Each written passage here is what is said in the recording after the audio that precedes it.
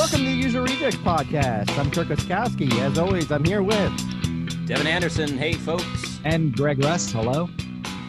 And I have to say that it took a very special moment to actually force my friends here onto a video call. For years now, as you all know, we've been attempting to move to video. I keep complaining about it. And Greg had no interest in it, nor did Devin. At Comic-Cons, I was able to film some things and put it on. But really, it took a special moment in my life. And that special moment is the moment when you can get to tell your friends, I told you so. Because in this moment, which you were all waiting for, because too much to my surprise, I'm going to be completely honest, the Flight of the Navigator episode became huge. The last episode that we had, which I have to admit, I hadn't seen the film until now. I told you so. I told you so, Kirk. Yeah. Devin and I have been telling you for. Was it bigger than the Lethal Weapon episode? Because that will give me a lot of happiness. I think it is, but if it's not, the episode we're filming right now, and we'll be releasing both on video on Facebook and Instagram, and audio as usual. I think that's going to top. I think this one right now that you're hearing is going to top all of that. Oh, because, man. Well, I think I need to toss it to you guys because it's a very special moment for you two, right? I mean, you should talk about what this movie means to you. Oh, for us? And that right there. Way to go, Joe. And there goes the secret surprise is that we actually have the filmmaker of Life After the Navigator and Joey Cramer himself joining us on this very special episode. And see, to set it up, Kirk, okay, you asked me what Flight of the Navigator means to me. I did, and everyone just stared at me, and then Joey, being the good actor that he is, hopped in. Over. He said, yes, and see, I do a podcast with two people that usually stare blankly at me. I'll answer the question. I kind of set it up last time. We've been telling you to watch the film for years. But as a kid, it was the first film that actually I watched and thought, man, that really made me think. There was enough substance and depth to that movie that my young brain, it rattled around for a while and the concept stuck with me. And I think that's why to this day, that film compared to other films that were marketed towards children, because you could also argue that it's not just a kid's film, but marketed towards children was one of the first ones. Like, wow, I really like that compared to this other trash that I've been watching. So that's what it means to me. And I think that's an important distinction to make because a lot of the times films are put out and they're just, here, watch this. It's mindless. Go with it. Leave us alone. Leave us parents alone for a little bit. That's a good point. My litmus test for how much a movie meant to me as a kid is always now as an adult calling up my mother and being like, hey, do you remember this movie? So I actually called my mom about a week ago and I was like, hey, Mom, do you remember Life After the Navigator? Do you remember Flight of the Navigator? And my mom immediately was like, oh, yes, I remember Flight of the Navigator. And it was obviously, that means that like it was the movie that was either on all the time or it was the movie that was like, put this on and Devin will shut up. So hands down is obviously such a huge, huge part of my life as a kid. And that's why when today's episode was confirmed, honestly, like I have to pinch myself. This is probably one of the greatest moments of my life. I'm so excited. And you got your special craft services sign out ready for it. Yeah. Big moment. I'm waiting for a craft services PA to come in and hand me my scone at a good social distance. And to pull Kirk back into this, just to tie him into the discussion at hand, and to wrap up what we were saying about the quality of the film. Kirk had never seen it until this advanced age. He watched it for the first time recently. And also, if you can go back to the last episode, he said, you guys were right. You were right. I don't know why I've waited this long to watch this. So there is value there for someone, again, well into their adult life. Totally. But that's pretty for so many of these movies you watch as a kid. You often have people who watch them as an adult for the very first time and it doesn't connect as much. Yeah, so for you to watch it as an adult and it still have that impact, that just goes to show how fabulous Fly the Navigator is. It really is. I loved every minute of it, and I was so happy to see it. And I think there was a bunch of movies that kind of came out at that time that, if it had anything to do with aliens, and Batteries not included. it wasn't E.T., which blew my little mind as a child. I just kind of didn't watch it because I just kept watching E.T. over and over again. So to And come at this now and watch it, and it still so holds up in such a great way. And I had no idea what it was about. Like I was so grateful to Devin and Greg that they didn't even really tell me, and I went in completely fresh to watch this story of a child who got taken away from their family for 8 years. I was like, oh, this is a really interesting way to handle this. Like it really, I really dug it. Yeah, it comes from an age that you don't see anymore in terms of script writing, and that's why I'm almost jealous of you that you got to see it at this age. It's like seeing a brand new movie, because we're so used to remakes and redos and revamps these days, to find something that has been around for so long. It's like it's a gem. It's a diamond in the rough to find something like this. It's particularly touching because of the performances too. It works on every Hands level. down. The special effects are excellent.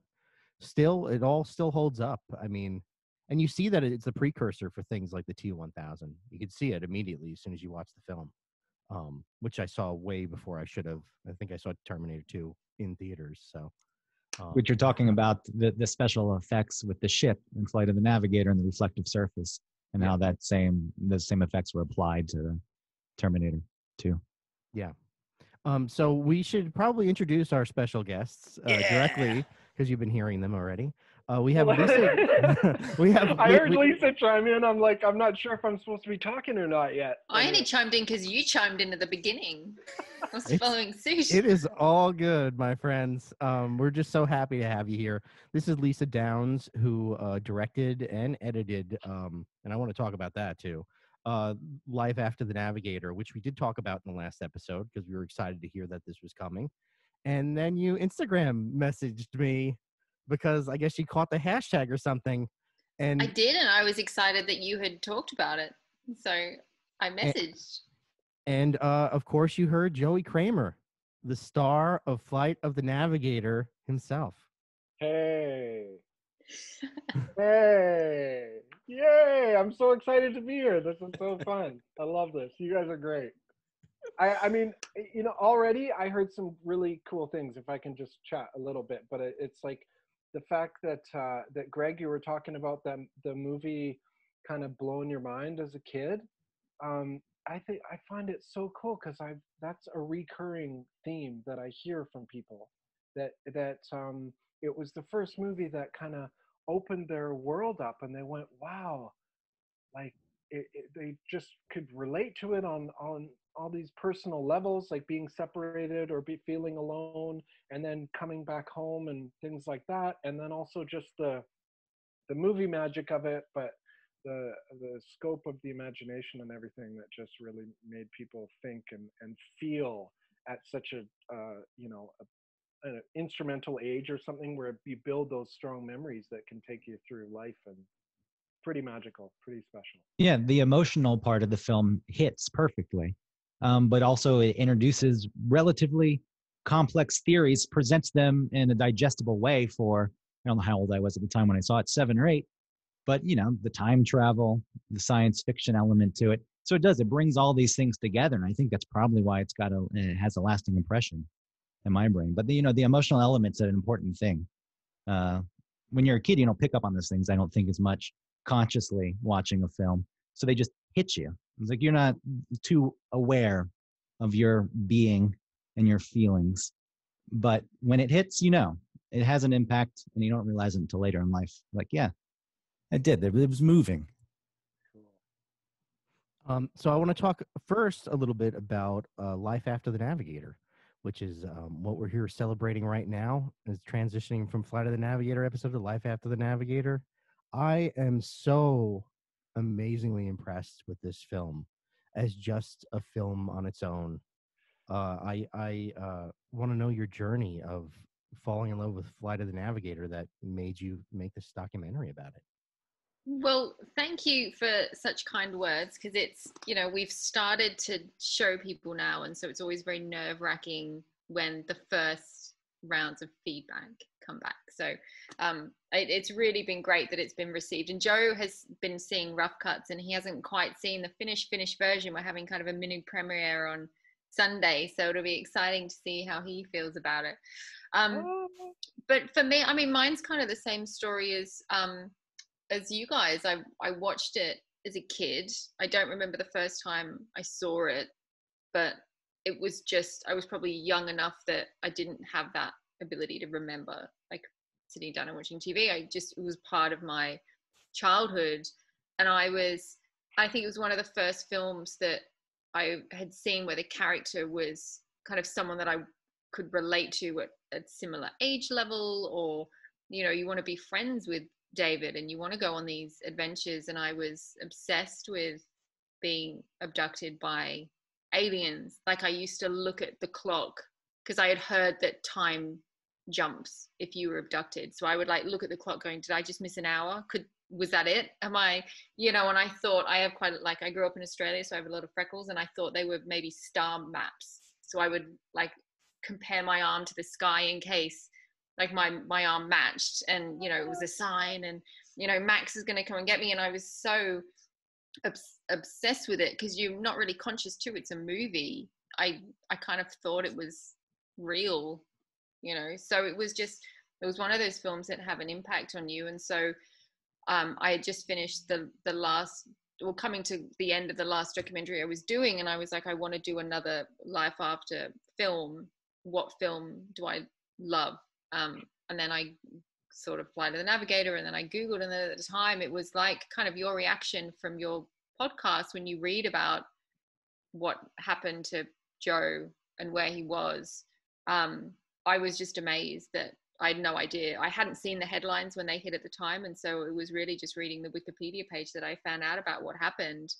And then I tracked him down, and we became pen pals when he was still inside, and we met 5 months after he got out. And it was just, it was the most amazing journey I've ever been on. It was, and because you're seeing the transition too, from the transition of recovery as well, that we've been honored to witness. And it's just been so surreal. Even meeting Joe the first time, seeing David's face when he talked, I was like, this is too weird. And then obviously meeting cast and crew along the journey. But it's just, I've been so grateful that I can not only get to know Joe, but celebrate this film that I just think is so magical in so many ways. So Lisa, just to try to get a time frame on this, when you first reached out to Joey, how long ago was that? How many years at this point? September, must have been about September 2017, I think, was when I first read, or thereabouts. Yeah, it would have been actually probably 6 months before that, because I was released 2017. So it would have been yes. spring of 2017. Yes, because connecting.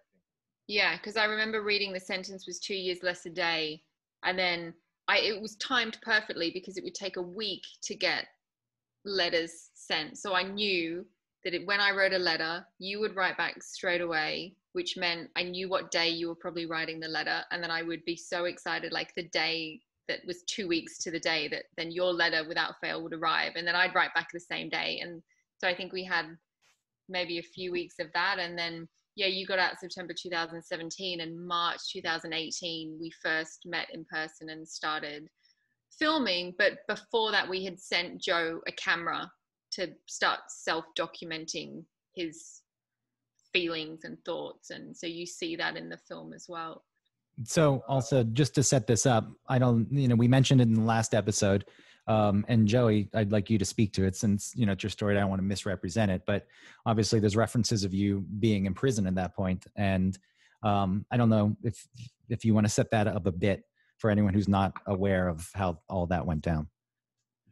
Right. So part of the way that Lisa and I got connected was basically because I had been arrested, and so there was this social media coverage of the child star, the Disney actor, alleged bank robbery and Seashelt and things like that. So again, it's a funny way that I look at it, that a negative turns into a positive, and that's really how my whole kind of outlook and experience with prison and jail and everything, especially this time, was focused on turning that negative into a positive. So yeah, I mean, how far back to go, but I got into some trouble and I needed some long-term help, and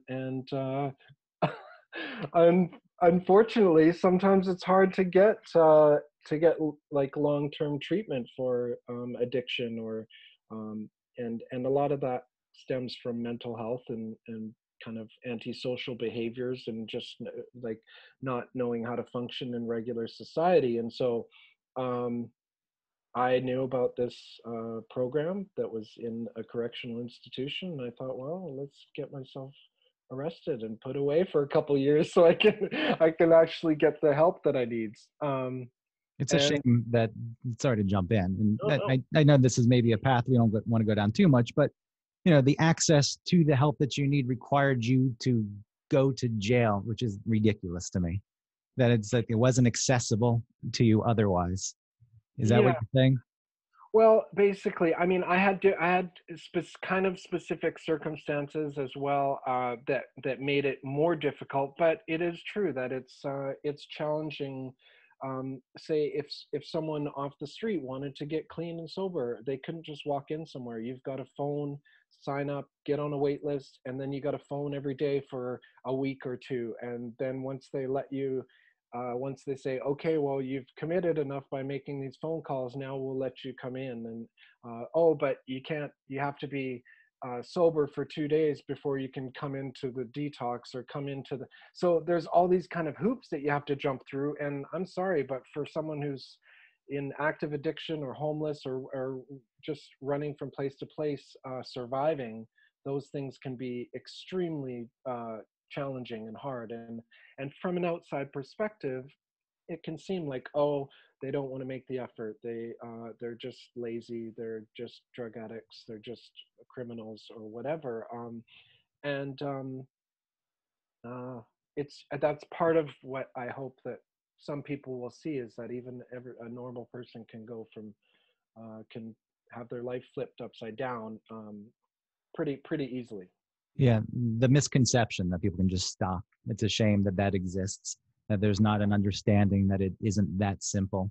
And, And more and more there is, people are starting to kind of, lose the stigmas around addiction and mental health. A lot of, and so start to understand that everything stems from trauma, really. So, yeah, and I think you talking about it like this and putting it out there in the film that's being released, that's people say it's brave, and it is. And maybe that term's used too much, but it is a difficult thing, I'm sure, to talk about. You're vulnerable by putting it out there. So, for doing that and being someone, we're talking about the film Flight of the Navigator and what it means to us. And, at some point you become curious and you look up what happened to the people in the film and you see your story, but it's like you don't get the full story. I just see, Joey Cramer goes to jail and like, oh, wow. And that's kind of the end of it.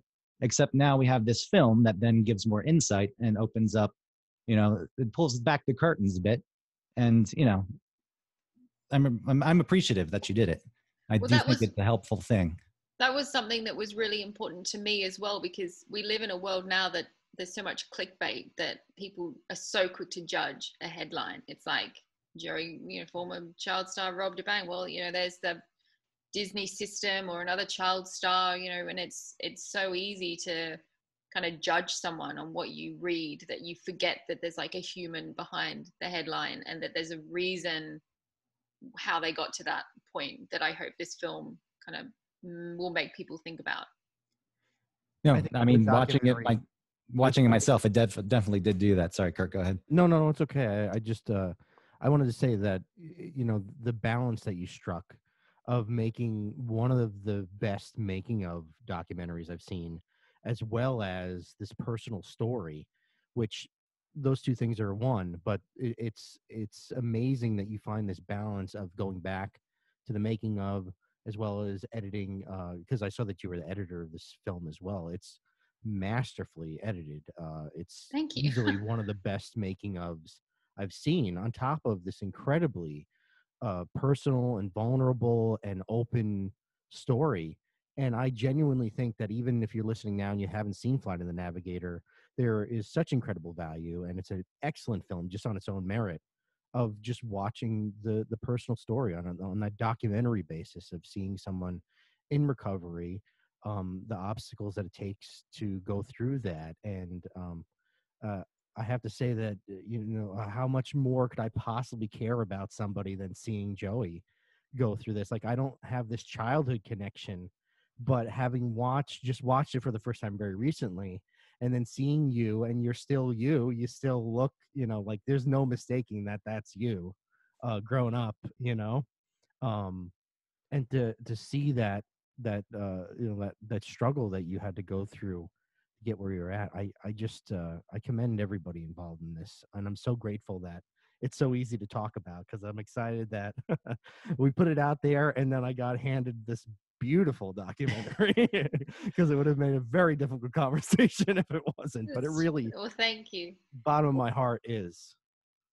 Well, sorry. No, just something that came up for me right there was that about me sharing my story and overcoming the obstacles that I have, and something that I really um, want to share and express, and also that I hope that and know that this documentary will help other people from all walks of life, because we all have our challenges. We all have our stuff that we're getting through and getting over.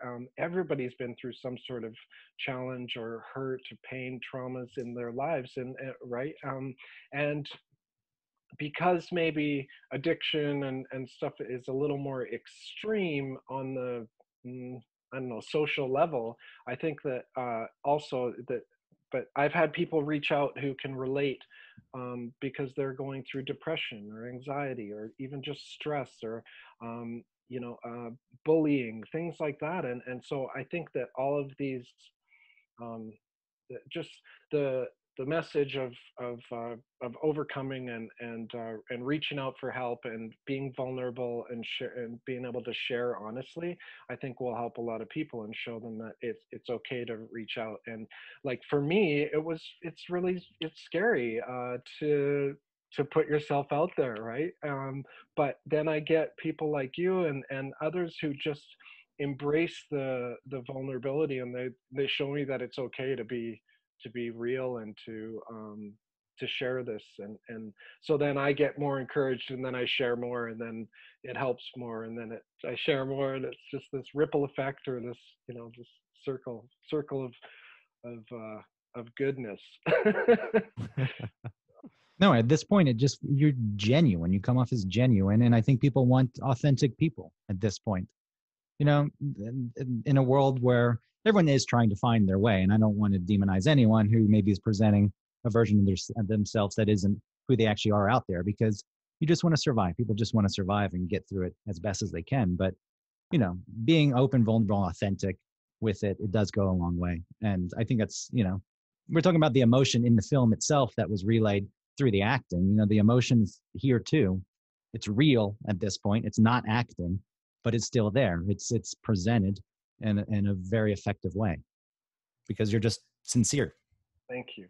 I just wanted to touch on the making of aspect of the film, because what was really interesting, because obviously when you are celebrating a film, you do want to have fans see the making of. Everyone loves like the tidbits and how things were made, and trying to blend that with the personal story. What was really interesting to watch unfold is it's still all connected. So you're talking to the cast and crew about not only their time on set, but then when they heard about the bank robbery and Randall trying to reach out, and he was upset about it. And I had Mark Green, who was the prop master in Stone Fox, emailed me out of the blue and said, I've just seen the teaser for the documentary. I love Joey working with him.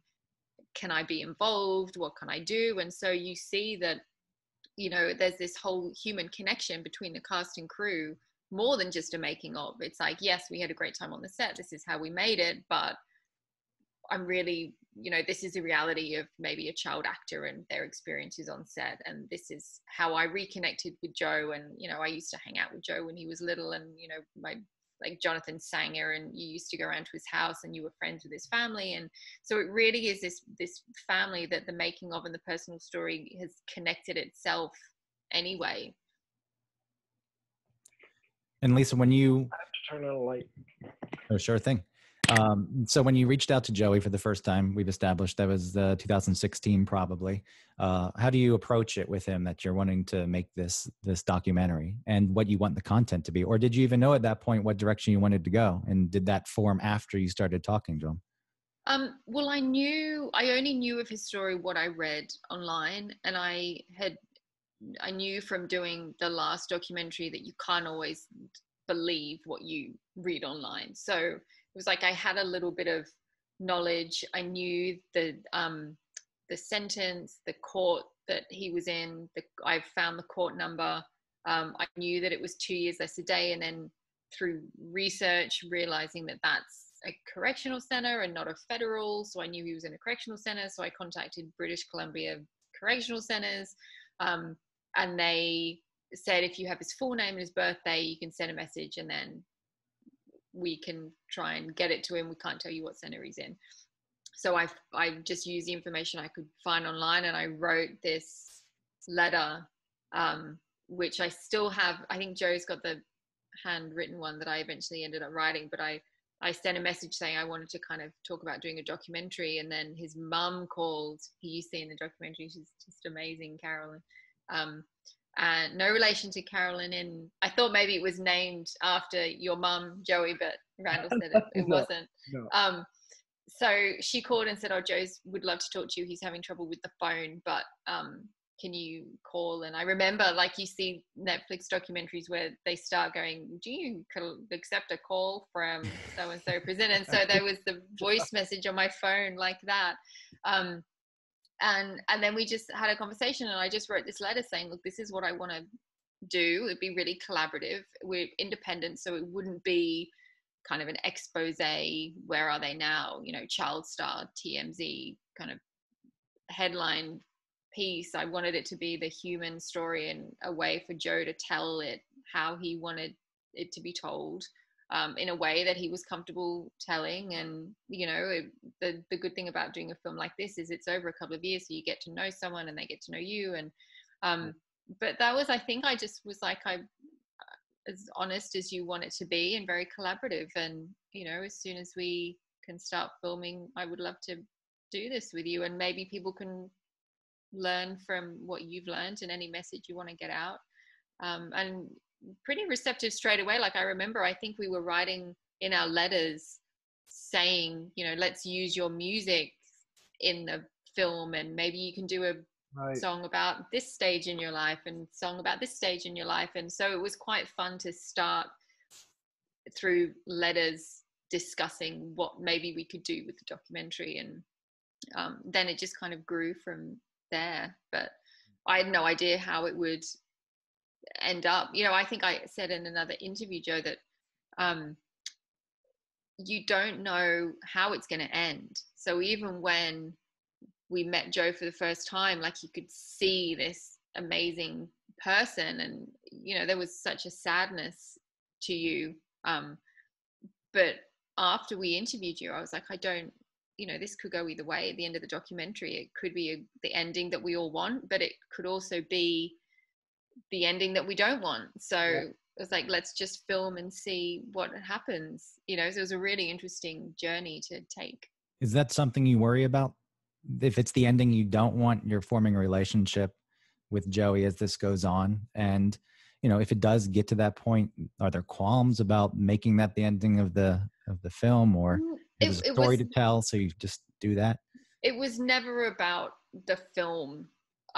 It was, we've got to know this person. And I think we, like myself and Joey and Ash, who you see in kind of the background a lot, like petrol pumps, and, you know, we all instantly connected, I think. So it was more, you even after the first day, I was like, I don't want this for his sake to be the ending that we don't want. Like, he's such a beautiful person that you just want him, like, you want the very best for him the minute you talk to him. So it was never about the film. Like, we would have just documented what had happened, and if there was a lesson to come out of the other road, then, you know, that would have been what it was. But What's it was so never neat about the film. for me is that we just this subject came up, like, for example, okay, what if we started filming the documentary and then I relapsed and went off and started, right, and ended up back in jail again, because that's a very real possibility. It's been a recurring theme before, right? I'd been to jail before and just kind of got out and did well for a while, and then would just kind of slip back in. And unfortunately, again, it's one of those things where it's really easy to just get in that cycle of criminal behavior, and it's, you go and so, but I'd never actually thought about that until just now. The whole time I never thought that I wasn't going to succeed, and not in a ego way or a conceited way. I just this time was so different. I really just knew that that I was done. I was done with that life. I mean, my daughter is a huge catalyst. She was a main reason why I started really working hard to figure out, okay, what's going on for me, and making this journey. And then when I connected with Lisa and we started writing, it was like, wow, this is like the cherry on top. This is the what I've been like waiting for and dreaming of, something like this to happen, and it's just opened up this whole world for me. And I can't thank Lisa enough, and just because it's really been it's been such a, like, a motivator in my life, like knowing that this is happening. But it's not like it's not like I've have those uh, thoughts or worries of failing or letting someone down, but I'm so excited about what's happening that it keeps you uh, just keeps me going, right? There's purpose in this,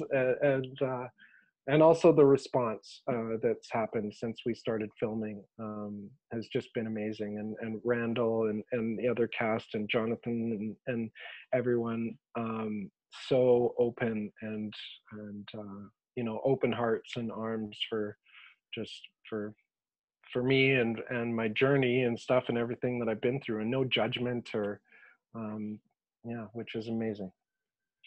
I think I speak for Kirk and Greg when I think we can hands down like affirm that, like, mission accomplished with the story, mission accomplished with everything. Like, I think it's beautiful. I wish I had more eloquent things to say other than it was absolutely beautifully done, and the story and the live is beautiful.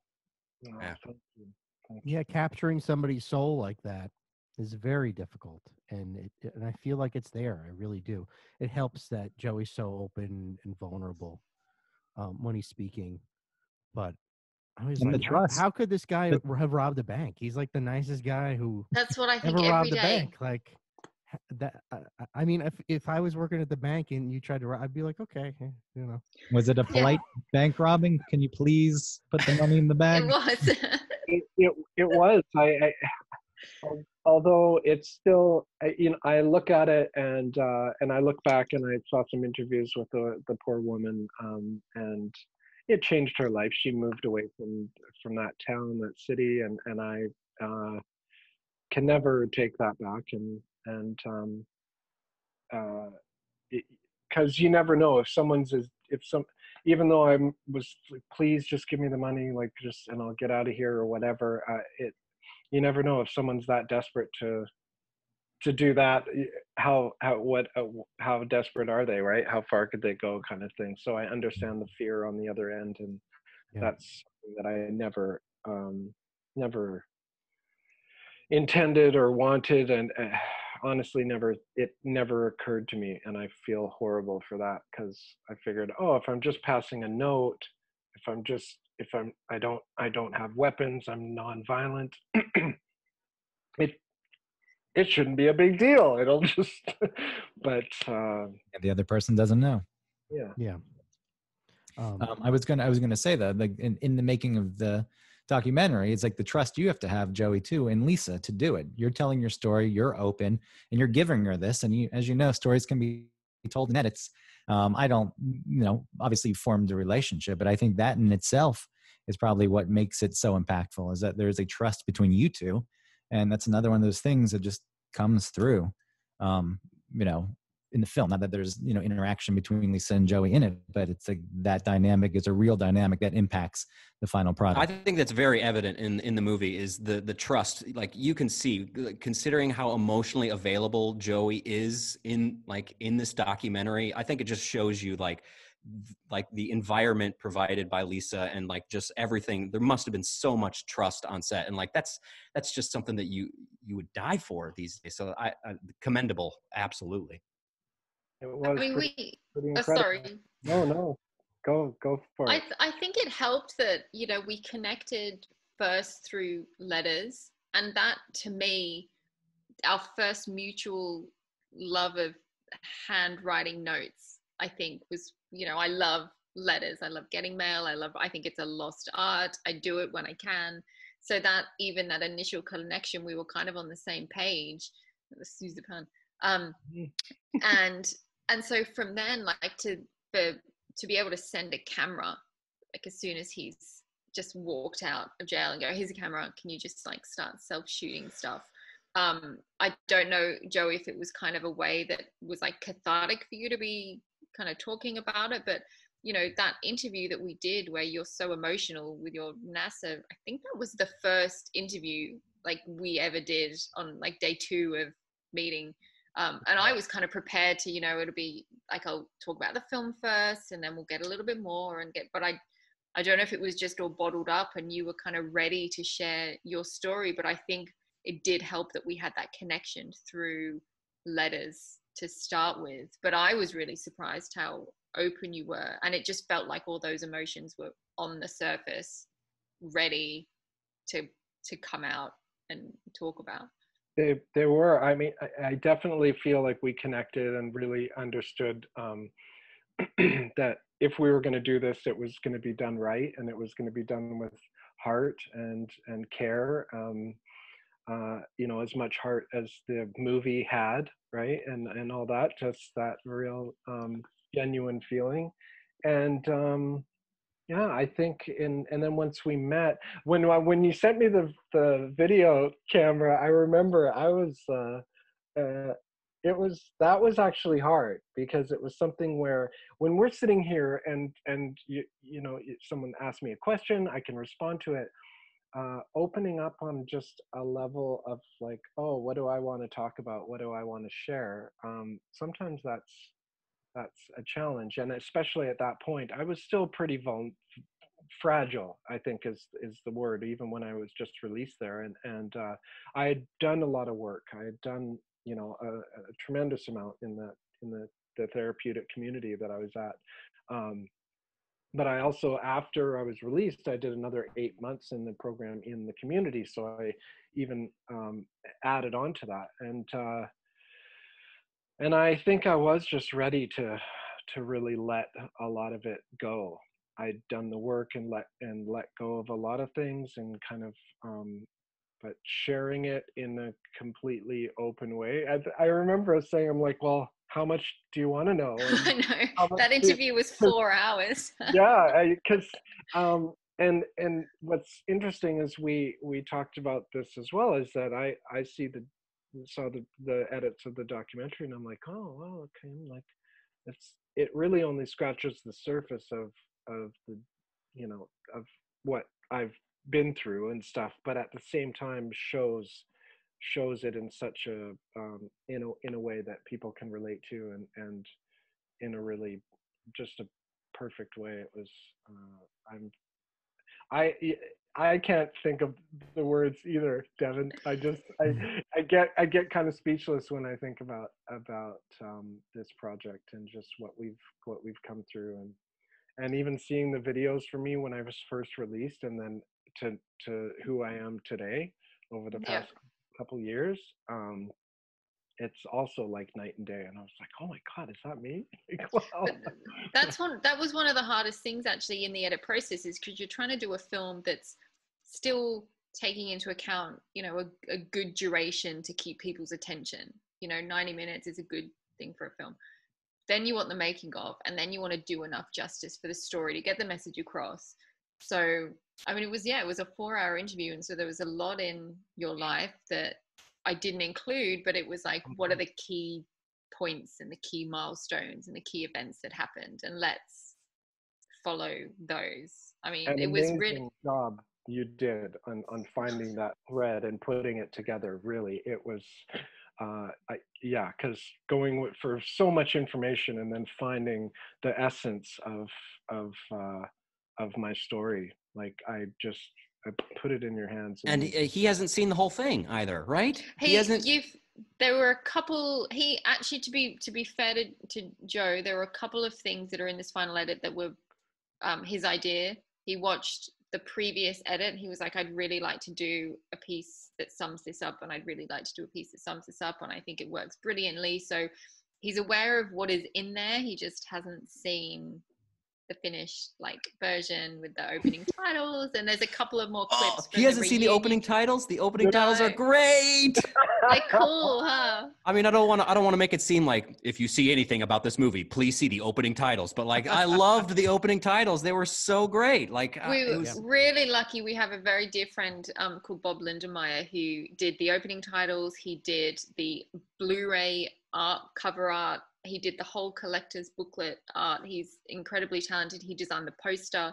I just love the opening titles. Yeah. And hopefully you can see like all the nods to the Flight of the Navigator and the documentary in the titles as well. So yeah, I was pretty excited. I was biased going into this documentary, but like literally in the second minute when this title sequence comes on, I was like, this is gonna be a great movie. Yeah. So glad. I know it was hard. I was like, I feel bad that I haven't sent the link to Joe, but I was like, I really want to have this kind of mini premiere experience, because you're kind of robbed of it. You know, we were going to do festivals this year, and the ones we were going to go in were cancelled, and so we haven't had that kind of celebration of what you would normally have with fans. Or so we're going to do some screenings of this next year somehow for fans, or however we can do it, so we can be on the big screen, and you know, we can watch it with other people as apart from over instead of over Zoom. But yeah, it's been interesting for sure. And it needs to be celebrated. And there's so many years obviously put into this, and the story that you're telling. I do want to talk about celebrating both your film and the Flight of the Navigator as well. And I know that Devin and Greg here, I probably since childhood have had a number of questions that if Joey can't answer them, then Lisa definitely can. I'm always the guy that's like that spends like $75 at a Comic-Con to like ask one question to like Alan Tudyk about his role in like Star Wars Rogue One, being like, what was it like being a droid? And it's like, there goes $75. But like, you're like the ones in Galaxy Quest where they come up and they're like in episode 6 at 3 minutes in, is there, you know, and they're like, I don't know. I'm what's Joey, you did the reading of Galaxy Quest last night. What's that guy's character's name? Or it was Justin Long. Jason Nesmith? The super fan from Galaxy right. Quest. Yeah, Brandon. That's right. Yeah. I'm definitely a Brandon. Yeah, hands down. I wish I had more like technical knowledge, but we definitely had a lot of fun digging into the fun aspects of like NASA during the 80s and the fun Star Trek doors that you had. Here's the first segue question. Like, did the Star Trek doors, were they functional? When you were being held captive by NASA and you had doors that like slammed shut on you. Yeah. Right. Were they like, was it a PA standing behind the door just swinging it shut violently, or were like they functionally? That's a good question. That is a good question. I know that it slid shut, like it was a real, I'm not sure if it was functional. I would have loved it if it was like, oh yeah, that was Bob. Like Bob was the guy in charge of all the doors, and he was great. You know. Best doorman around. Well, that was a full set. So it was basically built. It wasn't like we used an actual building for those rooms. But yeah, I think it probably was Bob. It would have been. Yeah. It probably. And if you don't know, it means that whoever it was, if they were Bob's, they were doing their job correctly and they didn't get fired. It's like, all right, Bob, you have one job and it's to close this door, close it quickly, and don't be seen by Joey. So he obviously did his job. It's not the guy with the hydraulic lift who shut it on Harrison Ford in Force Awakens, right? They had to stop production. I only recently learned a fact that I wish I had known. No one told me when we were making the documentary. And I don't know if you know this, Joe, but Jonathan Sanger said this at the Egyptian Theatre, that you were supposed to actually shoot at NASA, but it was the day that the Challenger explosion happened. And so they ended up going to, I think, like a power plant or a sewage treatment plant or something, and just putting NASA signs on it. And I think I only learned that like last week. But I thought was pretty cool that, that was quite a big change in location. That's right. I remember hearing that about that, but only recently. That's actually the answer to one of my questions that I have written down was, what's a fun fact IMDb trivia that maybe you've never mentioned before or are allowed to mention about Flight of the Navigator? Is that on IMDb? No, I can. That was my goal really out of this whole thing, was not to celebrate like the emotional availability of Joey and to celebrate this great documentary, was to find a true new IMDb trivia for Flight of the Navigator. That was really my goal. No, that's absolutely a lie. There it is. There it is. It's interesting that it's the only film I can think of where the NASA guys are the bad guys. It's like a strange setup. They have guns. I don't know. Yeah, NASA's got guns. They're holding people against their will. It's an interesting. I could understand if, let's say, this happened in real life and someone went missing for 12 years and they came back and they hadn't aged. Of course, people would want to ask questions and they would want to get the answers. And I have to assume, though, the person who was missing and the people surrounding that would also want to get the answers, as long as NASA wasn't holding them against their will. If there was an agreement, it's like, hey, yeah, let's work together. We'll figure this out because this is weird. But yeah, that set up, like when you said, it's like, oh, that was a set, a fully built set. We didn't shoot actually, on a NASA campus. And I thought, yeah, that would have been interesting if you did. And they actually had a holding cell. Granted, it was a nice room with toys in it, but it's like, oh yeah, we've got these holding cells for people here. Well, to add to the animosity, they put him in a room, they strapped him down to like a chair, and they made him watch their findings. So they put these things on his head and they make him watch whatever they find. Like that also is like kind of like sadistic for NASA to be like, okay, we need to find out the truth of where you have been for these 8 years, but also we want you to watch. We want you to see what's going on inside your noggin. Next question. Yeah. I'm like, wait, who's putting that on the screen? It's like, keep asking. Come on, we need the info. We need the intel. Yeah, the professionalism there isn't at the highest degree because they have a scared child with them and they're going, whatever, like basically like shut up. Well, you've got Sarah, you've got what's her name? Purple hair. Sarah Jessica Parker, who works at NASA, who went to a concert and then the next day just goes to her shift and she's got purple hair. So I mean, speaking of professionalism, I mean you got to cover that up or put a NASA cap on or something. Come on. I would assume. This is what happens when you watch the movie. It's like Casual Friday. It must be Casual Friday. Yeah. Right. So she's allowed to have the purple hair, but it has to be out by Monday. And. And meanwhile, after the release of Flight of the Navigator, NASA sees Flight of the Navigator and how it's depicted. And I'm assuming they sent out memos overnight being like, okay, all the NASA guards, we can't have guns anymore. You can't come into work with purple hair. Like, okay, and we got to get rid of the Star Trek doors. I'm sorry, Bob. Yeah. I do wonder about that. If you worked for NASA at that point and then that movie was released and then like, hey, that's not how we are. We're nothing like this.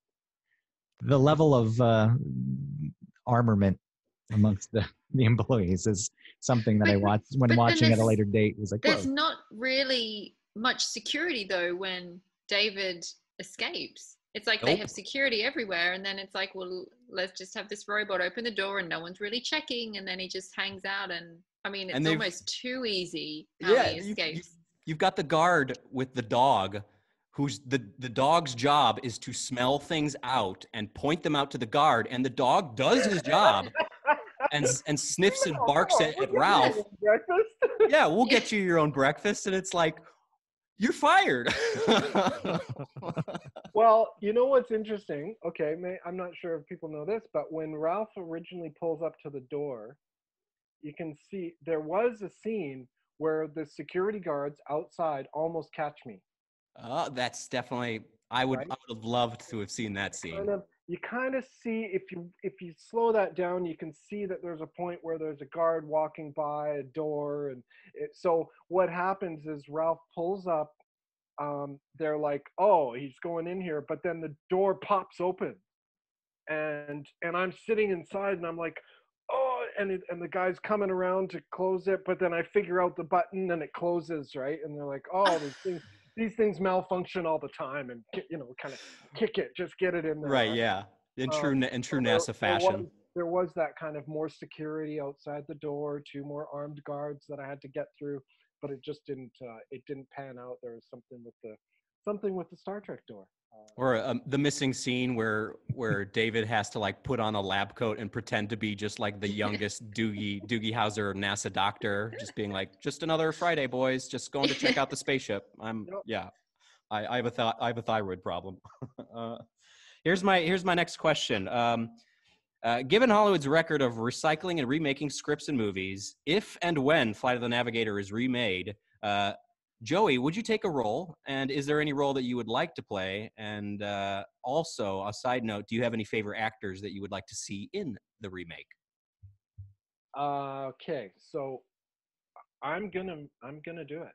I'm gonna make a Flight of the Navigator 2. Are you really? I'm gonna do it. I'm on a mission. I met this wonderful other friend of Lisa and Ash's writer guy, and he kind of motivated me to. I have had an idea for a sequel where I'm still David, but I'm an adult now, and I've grown up. And I mean, I don't want to give away too much of it, but I've grown up, and there's this element where I've been secretly building a spaceship, and my daughter stumbles upon it and goes on an adventure. And I thought it would be cool to maybe have like Sarah Silverman as the voice of the eye, right? So, I love someone it. like that. She's super, because I wanted it to be a female and protagonist, a daughter and stuff, and just have that fun and yeah. So I actually have some really cool ideas, and I would love to be a part of it. And I think it would be something that would be so cool to do again, because for the love of it, for the fans of it, not to make millions of dollars, but to do it justice and to make it a wonderful thing. Because I think it would be really fun, and the ideas that we've been throwing around would be really fun. So we'll see. That's a good place to start. That's a great place to start. Yeah. Well, how about Lisa? Let's say they remade it, or Joey's movie goes through. Would you like to play any characters in it? Like, throw yourself in the pile, maybe like a NASA guard, or I'd like to be some kind of extra. That would probably be the maximum that I would be able to handle. I would just be like in the background, kind of a walk on, but you maybe don't really see my face, but still big enough that I could end up doing like Comic Cons in like 20 years. That could be my thing. That's, and I'll have all my photos of that one still frame where I'm like, that's me in the background. Yeah. The Guy Fleegman of Navigator 2. Yeah, exactly. No, I mean, I of course, it's always interesting talking about sequels, because, we have these films that we hold so dear, and it doesn't have a sequel probably because nothing has been created that does it justice. And I think part of the reason it's so magical is because it doesn't have sequels. But I think if anyone can do a sequel, it's going to be the Navigator himself. So as soon as Joe told me all his ideas, I was super excited. Especially because it gives me another job as a walk-on. Oh yeah, well it would be, yeah. When they were going to do a reboot, I was approached by Brad Copeland. He was going to do a reboot, and he emailed me and was like, "I'd like you to be like a town sheriff or something." So I thought that would have been fun too, right? Like just a little cameo, not as David, but just to put me in the reboot as a town sheriff or the doctor. How long ago was that going to happen? I'd have to check, but I have a feeling it was 2008-ish or something. I read something in 2009. I think the idea was being toyed with. So yeah, somewhere around there. It bounced around. So, but I don't know. You know, it holds up. A sequel would probably be better because the original is still easily accessible. Like it's great. Well, it's neat that you had never seen it and now can watch it as an adult, and it's still and it holds up. I think one of the tests too is kids, right? Because the kid, they don't let anything get past them. And last year I did we showed it to a class of young actors. So the acting studio that I've been taking classes with up here, Spotlight Academy, and they have a young person's class. And so we did this thing where they showed the movie to the kids, and then I came on after and was like, "Hey, oh, this is the star of the movie, but he's grown up now." And so they got to ask me cool questions about the film, right? And then the parents got to ask me questions about the trials or the ups and downs or pros and cons of being a child actor and stuff. So it was really beneficial on all fronts. But they were like, I sat in the back and just watched them watch it, you know, and the kids like, right, and they're getting up on their chairs, and they're like, right, and they're doing all that kid stuff, right, when they're watching, you know, get up on their knees, but they're still keeping their face on the screen so they can watch it. It was so much fun, and they, you know, laughed in the parts and were like, "Oh," and reacted. It was, and so that was, I mean, I thought that was just brilliant. Have you, and I don't think I've ever asked you this, have you shown your daughter the film? No, I haven't. I'm gonna wait a couple of years. She's 6.5. She's still pretty frozen. She's all about Frozen and Dora, right? So, but when you show, you should almost like show it to her without telling her that it's you. Yeah. And maybe even for like a good 10 years, don't acknowledge that it's you. And then it'll be a really nice surprise on like her 16th birthday. We'll see. Yeah, I was the Easter Bunny a couple of years ago in the mall. I was a mascot Easter Bunny, and she came to visit me. And so there's a picture of us, but she doesn't know it's me. And so 10 years from now, and be like, "Hey, remember you visited the Easter Bunny?" I'm like, "That's me." It's awesome.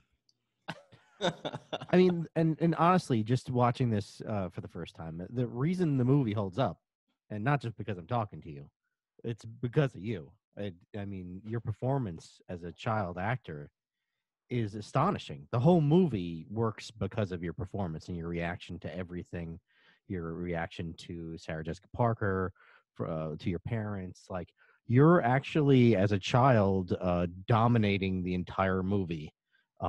And like, even like your reactions with your parents and the time difference, it really is incredible. And very, I immediately, as soon as I finished watching it, had to look you up, because I was like, well, this guy clearly had to have been in like another 50 movies after this, because Haley Joel Osment, you know, was the other child that I saw that was this good. Like, it's well, even testament. the acting with Max, which in essence I'm going to call a puppet at that point. Yeah. How did that play out? Those scenes, was there someone voicing it off camera? Yeah, there was Tony Urbano. He was the puppeteer, and he read all the lines with me, and we clicked. We had it. You know, my mom remembers it a little more specifically than I do, but I remember having it. Yeah, he was my Max, and so that's what made it easy to do, was because we had a rep and a relationship, and so, and it made it really easy. But yeah, I mean, I don't. It's actually surprising. Because I can watch the movie and I don't see myself. I see David going through this thing, and it's something where I go, now that I'm getting back into acting and was like, oh, was I just a child actor who fit the part, or can I actually, do I have the chops? Can I pull this off? And I really think that I am. So it's not too late to get those 50 movies in. We'll see. So I'm gonna Well, watch you're- them. I'm I'm working gonna on watch them.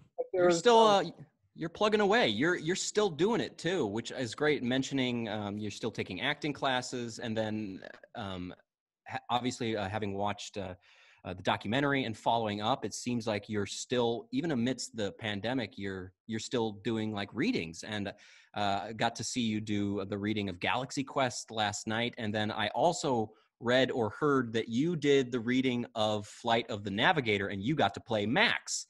And I'm curious, what was your experience like on the flip side? It was fun. I kind of I wasn't sure whether to imitate Yeah. Pee-wee's, voice, because I can do it pretty well. But right, well, see you later, navigator. To all be patty, special sauce, lettuce, cheese, pickles, onions on a sesame seed bun. Don't forget to feed Bruiser. But I wasn't sure whether to to imitate or to try and create my own voice, and I think I did a little bit of both.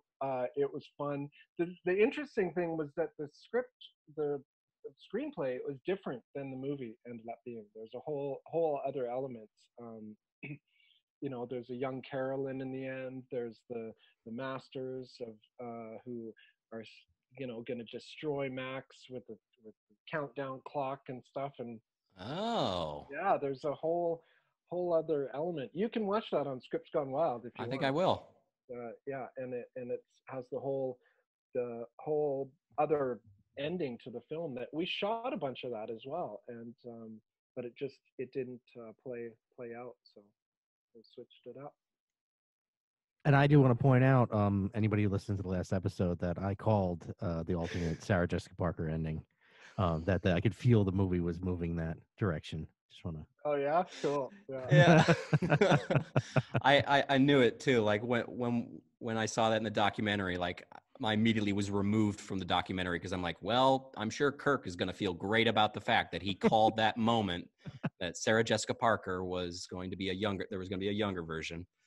But yeah, no, I think if it like we had kind of predicted that if they did a remake, that would have been a very clutch way to end it, where it's like Sarah Jessica Parker, she's young and of perfect age for now young David to date. Yeah. Well, that's what I thought would be cool for the sequel, is that David ends up growing up, meeting Carolyn, working at NASA. They get married, have the kid, right? So bring Carolyn back into the mix because the timing would be right, because, yeah. And David gets all smart because he's figured out how to harness this info from his brain. So he works for NASA, and there's all sorts of cool stuff you can do. That makes much more sense. We went down the rabbit hole that is David's going to become a music producer because he was thrust upon the music of the 80s. And he had the foreknowledge about all the great 80s bands. And so he's brought back as a child and he's like, I'm going to be a music producer. But it makes much more sense. You have all of this NASA knowledge. You have advanced technology in your brain. That would make more sense that you would do that. Yeah. Greg, I see you're nodding your head in agreement here. Is there anything that you wanted to ask or explore? No, I think we covered most of the things running through it. I know that this comes up constantly, but it's referenced in the documentary. But the steps, I'm sure that everyone who talks about the movie talks about the steps, the floating steps to the spaceship. And obviously it's just an optical trick in the angle that they shoot it, but it's like, wow, it's really, and again, this is in the documentary, just some of the things with the models and the perspectives of shooting, and things are done in camera and not in post. And, there's a lot of cool stuff tied to that movie. And just the design of the ship. I brought this up in the other show, but what is it when it changes shape? It's the maneuver phase. First class to Oh, third yeah, class. first class. when I was a kid, I would hang my fist out the car if I was driving with my dad, and I would have my hand change shape into like the faster ship, and so it would just cut through the air. It's like this was it. This existed in my brain for quite a long time. Again, I said that this movie had an impact, and it did. So much so that I would just put my hand out and pretend that it was the Max ship. But they're the kind of things that if a sequel happened, like yes, Flight of the Navigator was really great with that technology with the ship, but you know, it's magical because things were physical. And I think also in the performance, when you have Joey acting against physical things, it, you know, it really helps as a kid. But you would have to a sequel have the puppets and the in-camera effects and all of that magic that makes it, well, films of the 80s, I think, so memorable. So remember that, Joey. Yeah. There's going to be producers that are going to like push you around for like, oh, we've got this great digital alien that we're going to do, and he's going to bite your daughter's hat off, and then you can do the belch sound, but you know, we want the digital alien. Yeah. You push for live. Yeah, she's acting against a green hand that just comes in and takes it away. And you're gonna have to figure out what happened to that Puck Marin, right? Like, what happened to that thing? Did it? Oh yeah, it's got a plan for him too. I hope so, because you know, you think about like, what is it that they introduce a foreign species into our civilization? Maybe it's a girl, maybe it's pregnant, maybe it grows, maybe that was a baby one. Who knows? Yeah. Predicting the average lifespan of a Puck Marin right now. Are we saying that like a Puck Marin can grow up to be, you know, 30 years old and there he is? Yeah, so the Puck Marin, an infant is like, you know, what, 8 inches, but when it's an adult, it's like 6 feet. So when you so for you, Like there you Groot. go. Yeah, it grows up and it's like taller than everyone else. And and David has to hide him. Maybe nitrogen causes it to grow even bigger, and since nitrogen is the most abundant gas in our atmosphere, it's things you can't even think of, and it has this reaction. It grows to 30 feet tall. Yeah. Well, and there's the whole element that young Jeff has seen the Puck Marin too, so I got to include him somehow. He's got to. Yeah, there's a whole spin-off Disney series waiting to happen, and it's literally centered around the two boys hiding the fact that they have an alien from the world. Like, I would see that, like a 10-episode Disney original TV show, and it's just David and his brother Jeff, and they're just hiding an alien. That's it. Right. Yeah. And then Max occasionally shows up. Called the Puck Marin. Like Alf. You got the Mandalorian and the Puck Marin. It just writes itself. And then you can have a crossover episode of like Baby Yoda and Baby Puck Marin go on their journey. Sold. Whoever listens to this, invest. This whole recording, worth it for many reasons, but this is it. Now we've got an idea we can capitalize on. That's what this is all about. Well, we've got 5 separate people recording this episode, so it's just up to all of us to send it to the appropriate people after this. So there you go. Anything else before we?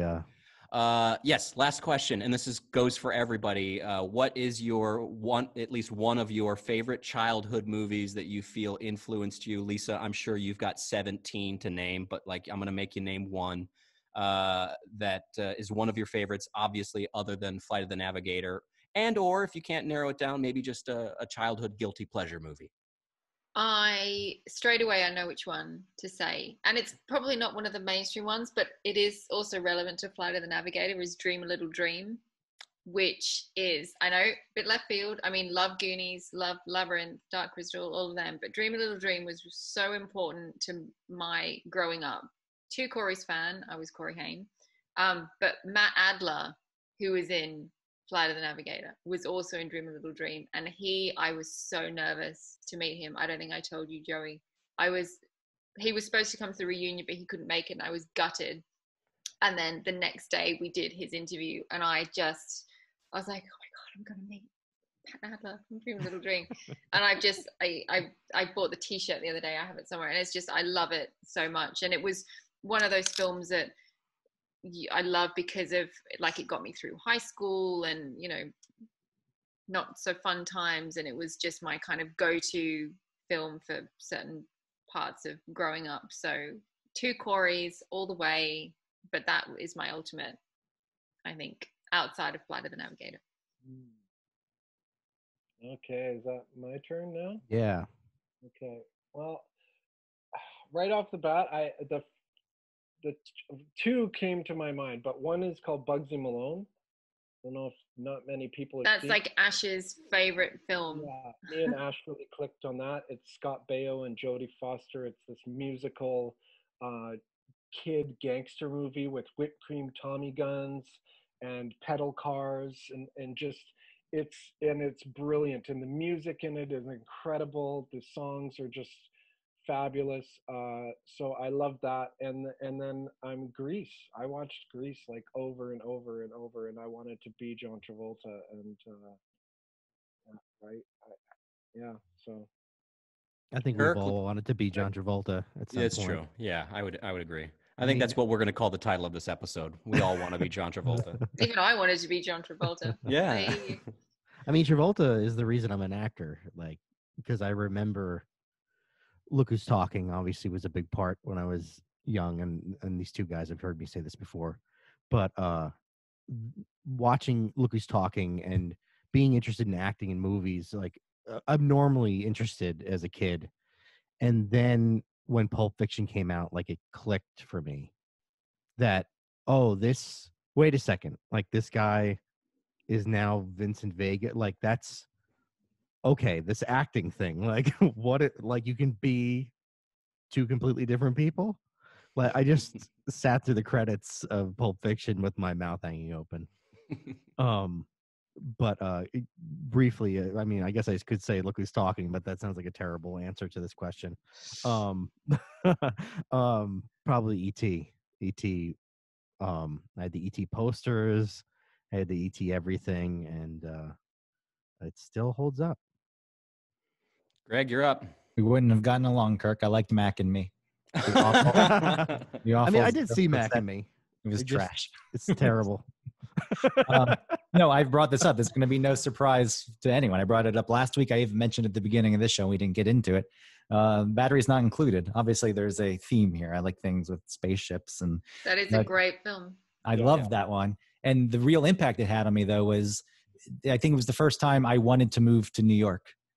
Even though they lived in the shitty East Village at the time, where all the buildings are crumbling and their buildings being knocked down. Still are.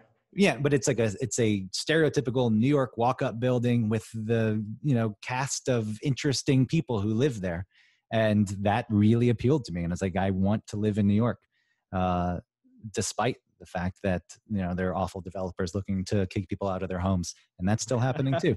Yeah, But well, in actuality, it's like you hate your neighbors now, rather than that movie where it's like all the neighbors are so lovely and I love their stories. In New York, it's really just like shut up down there. I had it. The last building I lived in, the building I lived in for 7 years, was it. Like there was a guy there from 72.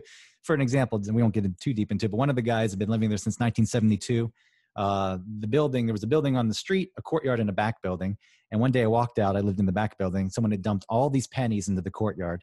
And Rocco, he's the guy who's been there since 72. He was like digging through all the pennies. And I was like, Rocco, what's going on? He said, there's a lot of good luck here. I came back later. Every penny out of hundreds of pennies, maybe thousands, every penny that was on heads had been taken. And only the pennies on tails were left. So there was a building with people like that who had been living there for decades. And, each one had their own quirks, and some of them were annoying, but I really loved it. And, outside of the story, and Batteries Not Included, was that. It's like this weird little community. I was like, oh, where can you get something like that? It's like, oh, New York. And the plan was put into motion. Now here I am living in this spacious apartment where the living room is also the kitchen. I made it. Living the dream. Yeah. Well, if I come to visit, I'll just sleep. Yeah. You can have the bed. I usually give up the bed to guests, and I sleep on the couch. That's what you do in New York. Like, you take the bed, I'll sleep on the couch. It's fine. All for it. Devin, your turn. Wrap it up. Wrapping it up real quick for me, hands down, Flight of the Navigator was always a part of the big three for me. I was always a fan of Flight of the Navigator, Explorers, and Space Camp. So I obviously more reasons to reiterate why I am Brandon from Galaxy Quest. I was so obsessed with all these space movies as a kid. Explorers and Space Camp. And also, I know we didn't ever touch base on it, but the score, Alan Silvestri for Flight of the Navigator, hands down, just like it's one of the reasons that Greg and I are as good of friends as we are, as we have bonded over the score to this movie. And with Explorers, that's also Jerry Goldsmith, and then Space Camp is John Williams. So you've got these magical movies that really shaped us as kids, and part of it is because of the music. So that's for me. Well, I just want to say I'm so thrilled to be celebrating both Flight of the Navigator and Life After the Navigator today. Life After the Navigator, I know that it might seem like we're talking about it just because it worked out this way, but honestly, everybody who's listening, hey, I'm the festival director of a film festival for the last 8 years. I am recommending, highly recommending you go buy the Blu-ray. It's already out. You can get it with a 12-page commemorative booklet, right? And it's 12 actually pages. Yeah, 12 whole pages, and it's got a short film starring Joey included, and 70 minutes of bonus features. 70. So don't be cheap. Don't wait for Amazon. Support physical media and buy that Blu-ray, the region-free Blu-ray, because it is well worth it. Yeah. And Lisa did an amazing job directing and editing this film. Like, I am so impressed with the editing work even in this. I know what it takes to do that, editing films. Yeah, I mean, yeah, Greg, it took about 5 months to edit. So thank you. That means a lot. And also I have to, Randall came on board as the executive producer of the documentary, and he was hugely helpful. And I did have the incredible and just bizarre pleasure of emailing him a couple of cuts, and he would email back. He was like, I have a couple of structural notes. Are you interested? And I was like, yes, send them. So he was really helpful in a couple of sections, which I think, obviously made a great difference. So it was just an amazing experience to be working with Randall. I used to dress up as Sandy. I get it. Like, we've all been there. And Joey, it's an honor to have you here today. I can't thank you enough. These two guys have been playing it cool this whole time. You changed their lives. You did. Well, thank you guys. Thank you all so much for having me. I can't express how much, I love these things so much. It's such a gift to me to be able to connect with fans, to hear these stories. I honestly tell you, it means just as much to me as it does to you to, just to hear these stories and how much, I literally, we're all gonna cry. I know, it's so beautiful, and it's so, it's just, and it's so important these days to just remember and to share that joy, and remember we're all just, we're connected now. It's so cool, and so I really appreciate being on here and chatting with you guys, and I hope everybody out there has had fun listening or watching, and if you ever get stuck for an episode, we can come back on and just hang out. Don't open that door. Don't open that door. Don't you do that. We're gonna do it. It's gonna happen. And if you're ever in New York and we ever are able to be together again, please. We run a theater in Midtown, and hopefully I'll still have it after all this is over. Awesome. But we would love to meet you. I'll audition for it and come and be in a play. It's gonna happen. Let's do it. You're what is the expression, Greg? You're writing a check you can't cash. I don't know. Oh, right.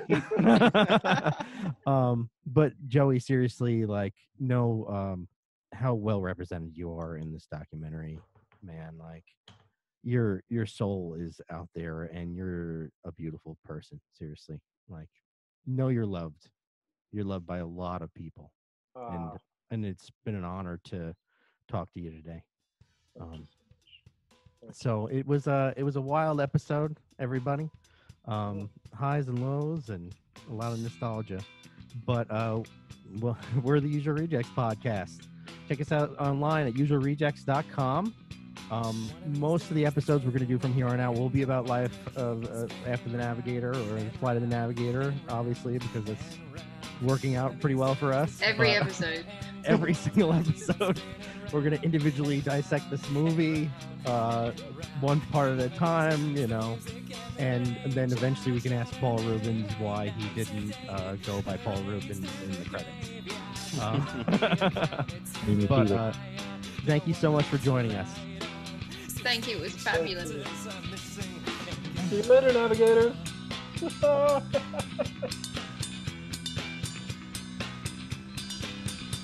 I'm torn up in